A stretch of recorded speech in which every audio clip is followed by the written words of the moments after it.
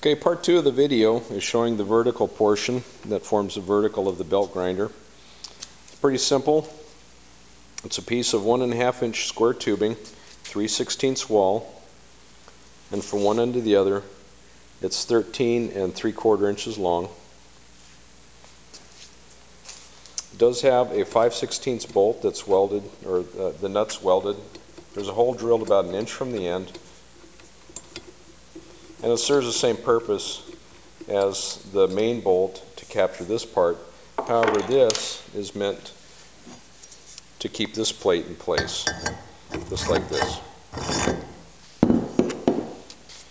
This piece is just a flat piece of 2-inch flat stock. It's 1/4 inch thick, 5 3/4 inches long, and the distance from here to here where it's welded is 1 1/8 inch from here to here, and then the rest of the dimension you can see there. This vertical is actually made of one piece of angle iron. It's 2.5 inches wide, 3/16 inch thick, and it's 12 3/4 inches long from tip to tip. And you can see it's been worked a little bit. After you cut the ends off, you're going to just end up with a square piece.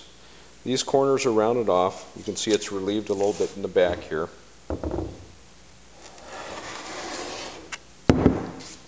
This is 2.5 inches to here where this is cut out. This whole distance here is 6 inches, and the remainder is 4 1/4. So that equals 12 3/4 inches. This particular cutout portion starts back a little ways. The cut is actually 4 3/4 inches from here to here, I believe, if I measured correctly. Yep, it's 4 3/4 inches from here to here, so that would leave 1 1/4 inch reveal on this. And then I just scallop that out just to provide a little bit of a space if I wanted to round off inside the belt so it wouldn't interfere. The distance between these two idlers, between the bolts, is 10 3/8 inches. So between here, which is basically centered on that one piece, and over here is 10 3/8 inches. You can fudge a little bit on that. I don't think that's exactly critical, but that's what that is. And one thing I did do later on is I did add a piece of angle in the middle. As you can see, this piece was kind of hanging out on its own all the way down to here without any support. And every now and again, depending on what I'm grinding, I pick up a little bit of a harmonic and it vibrated just a tiny bit.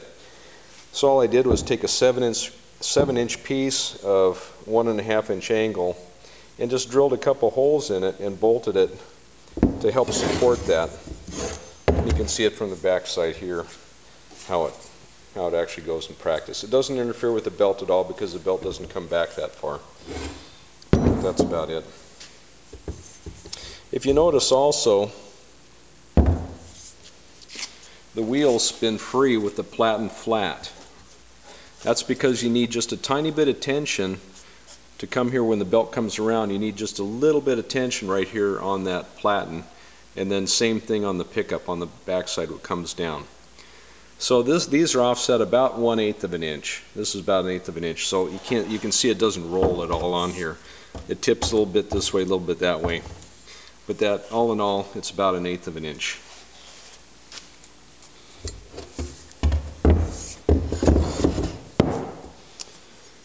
The rest that I made,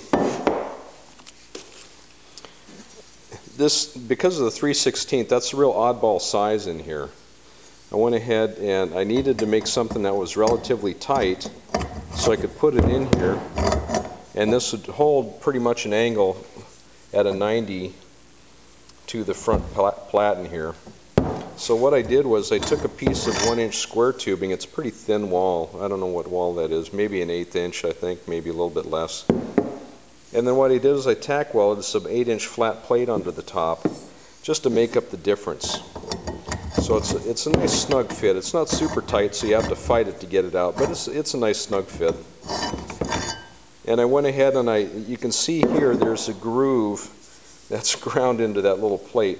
That's the reason, because when they made the tubing, they've got a seam on the inside. Instead of grinding all that crap out of there, I went ahead and just ground a little groove in there with a little angle grinder, so it slides in there. This piece here, it's real simple. It's just a piece of 2-inch angle, 1/4 inch thick, and it's 4 inches wide, and it slides up against the platen, and you can go ahead and tighten it down. It's just a rest. It makes it really handy if you got a part that needs a little bit of a support when you're making rounded corners. Tighten this down, and you can actually change the belt with this in place, because the belt comes down around here, and you can slip it past this gap, and you can adjust the gap as well. But I got it as close to 90 as possible, because that's really what I'm after. And you can see that it's had a lot of use. It's already got real nice polish on it. Okay, and that's it for the vertical.